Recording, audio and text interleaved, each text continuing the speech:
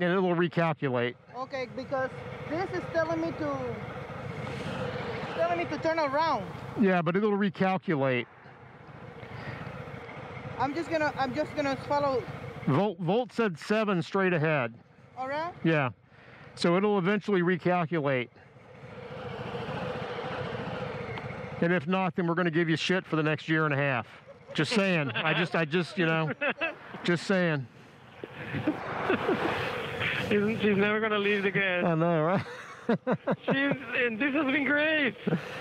I mean, this is a great ride. Let's just enjoy it. Yeah, don't worry, Anna. This is awesome. Great. Let's just enjoy it. I just want to make part of the adventure. You know? We'll get there. Hey, as long as nobody gets bitten by a snake, it's all good. Did you have to talk about snakes? I can't stand snakes, man. I can, you know, I can deal with a lot of stuff, but I can't deal with snakes. Shit. Sometimes the GPS insists on going in a particular route. I know. Like when we met last week to go to Poolsville, Yeah. it didn't allow me to go certain roads, and He thinks he knows better than you. You should update your maps too. Tell that GPS who's boss.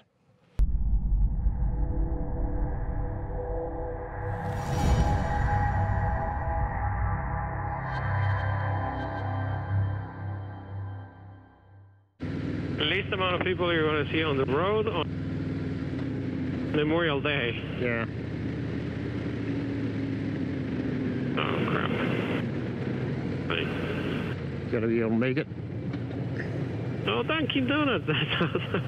We keep the Poolsville all the way to go to Dunkin' Donuts. Oh, too funny. So yeah, so we just stopped at a Dunkin' Donuts to get something to drink, and you know, I was telling Volts, I'm the old guy in our group, yet this dude has a geezer cup holder down on the left side of his Heritage. Volts, how the heck does that thing work? It's called convenience. Yeah, but you wear a full face helmet, so like, how the hell do you drink while you've got that full face helmet on? Well, if you get a drink with a straw, you can try to get the straw underneath your helmet to your mouth and then sip through it. It's not ideal, but it's better than nothing. So I just know one day I'm going to be riding behind you. I'm going to see you reach down. You're going to put that damn straw up inside your helmet, hit a bump and poke your eye out and go flying off the bike. Yeah, hopefully not. I also don't want to stab my own mouth. Yeah, jam it down your throat and start gagging. Yeah. Yeah, they have its downsides. I don't know, man. I'll have to hook a camera up and watch you use that thing. That'd be kind of cool. I mean, I got to admit, you know, I'm kind of jealous sometimes of those guys on those big-ass bikes with their little 3/4 helmets or whatever. They can just drink their coffee on the go. Those do seem convenient, yes.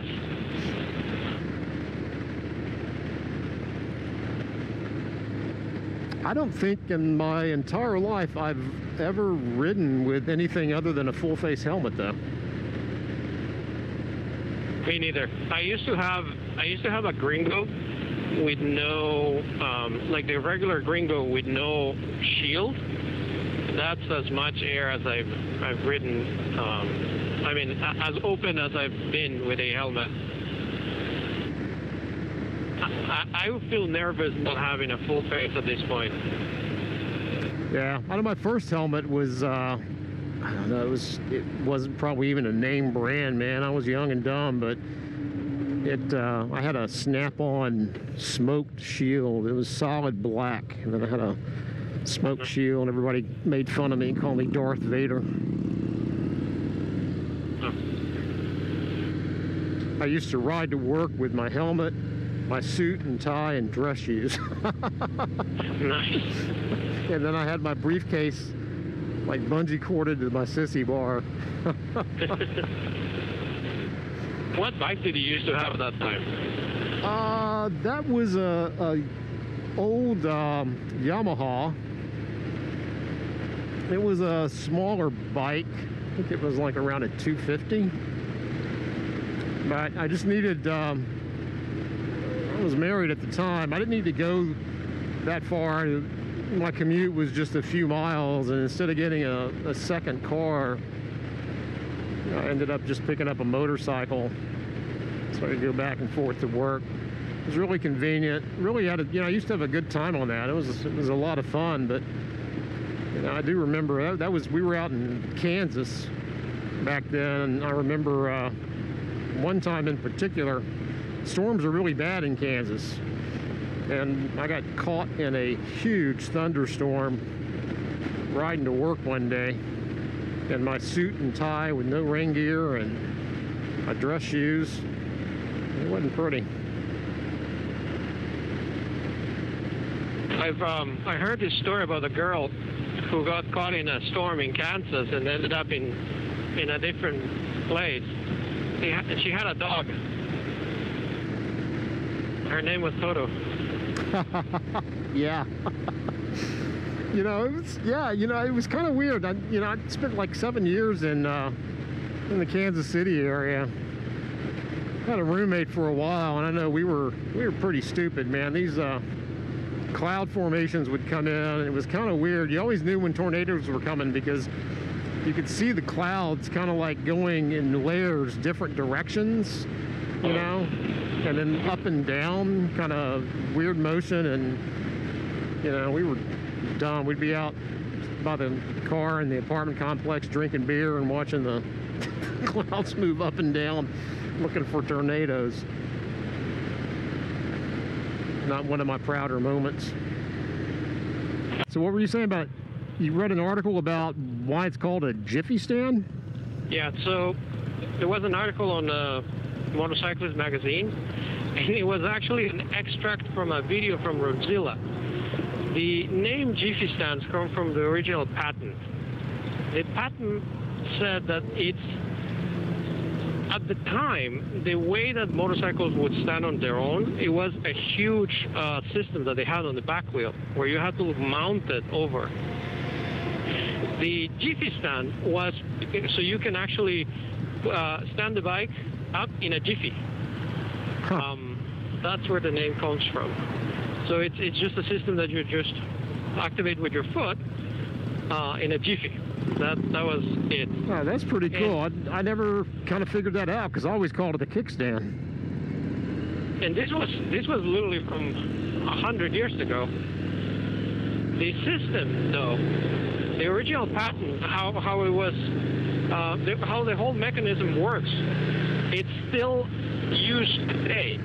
So it's not like European or Japanese bikes where the pivot just swings. Right. And nothing happens. With Harley-Davidson, once you swing the pivot, you lean the bike, and the Givi stand will actually engage, and it will move to, like it will what is it? There's a mechanism that actually moves and engages towards the bike. Pretty cool. That's cool. See, you never know these things, man. Yeah. 100 years of history, people forget. Yes, they do. This is pretty. I don't even know where we are. I have no clue where we are.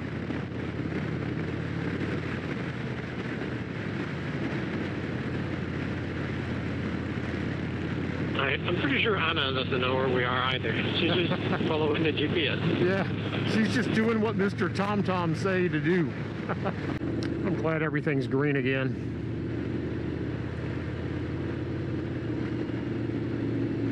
You should turn on your camera. This is cool. I've got it on, yeah. Nice.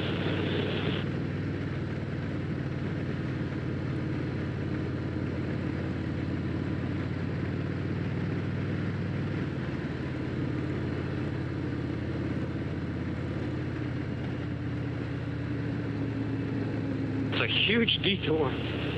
Yeah, look at that up there, dude. That's cool as shit. Yes.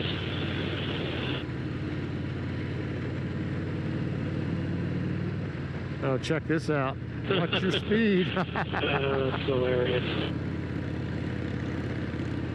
You know you're in Maryland when you see those, because in Virginia they don't put those because radar detectors are illegal. Wow. I give it to Anna, man. She finds some awesome back roads whenever we go anywhere. Yeah. Great job, Anna. This is amazing. Cows. Happy cows.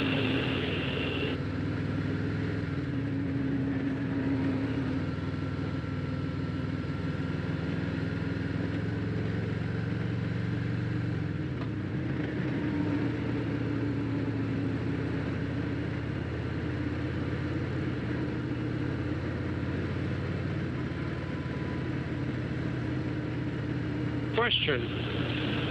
Does your bike get hot to the point where it bothers you?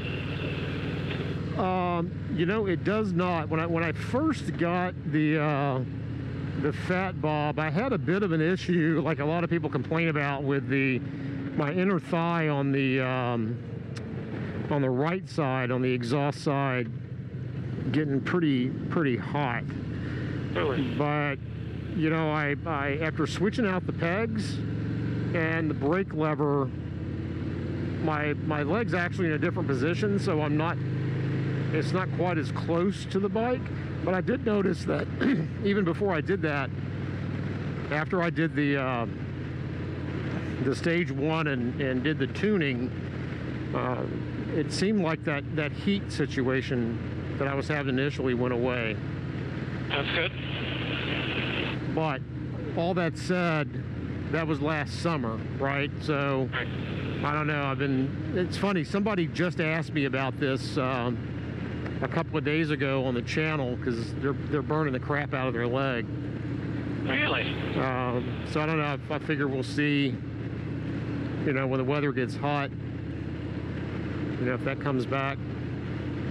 Interesting. How about your seat?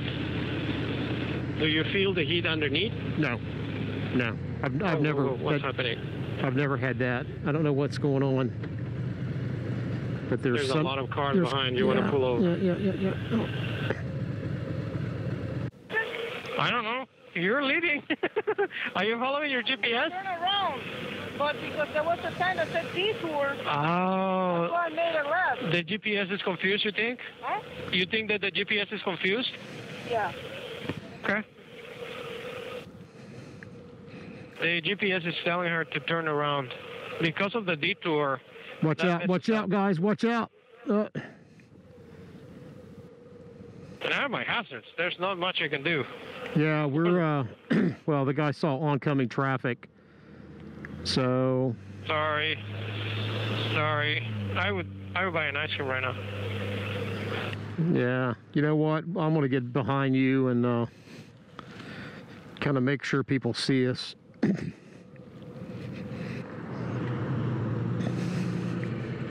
you.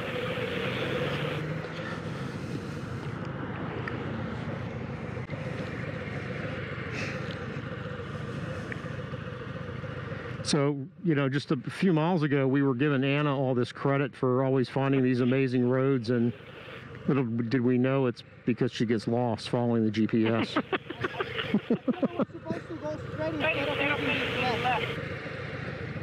Anna, it looks like if we keep going straight, we're fine. Yeah. We're going to end up in 7. All right, here we go again. Let's see. I think that's going to be the opening of the video right there. I shot that whole thing. That's awesome.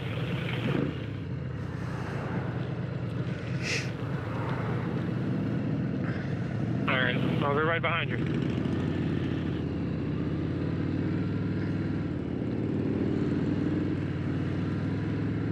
Damn, I thought something was falling off her bike, man. Because she was just ragging on her old Sportster about, you know, Heard with that old guy talking about how, oh, I shouldn't have said that because he may watch the video. Heard with that young gentleman